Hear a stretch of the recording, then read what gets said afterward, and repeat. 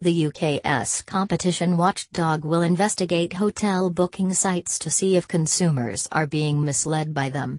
The Competition and Markets Authority (CMA) said it was concerned about the clarity, accuracy and presentation of information on sites.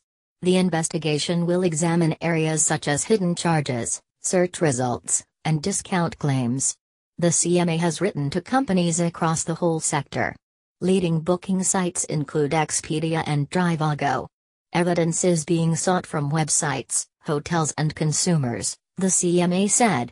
CMA Chief Executive Andrea Cosili said, around 70% of people who shopped around for hotels last year used these sites and they should all be confident they have chosen the best accommodation for their needs and are getting a good deal. Such sites can save time and money, but information must be clear and accurate, she said.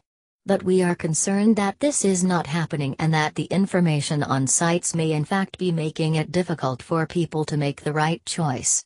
That's why we have started our investigation into this sector, to get to the bottom of these issues, see whether sites are breaking consumer law and make sure they help, not hinder, people searching for their next hotel room, Ms. Cosili said.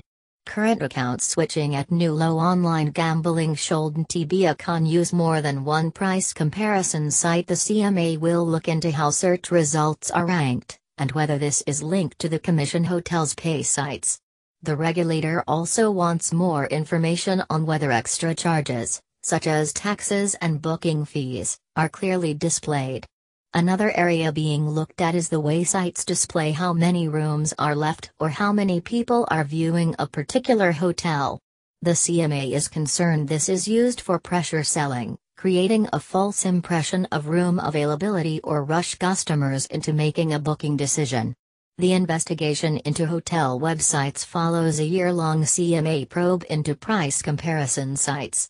In that investigation, the regulator found that consumers needed to hunt for deals as they do on the high street when using switching websites for energy, holidays or insurance. The CMA concluded that price comparison websites worked best for car insurance and worst for broadband.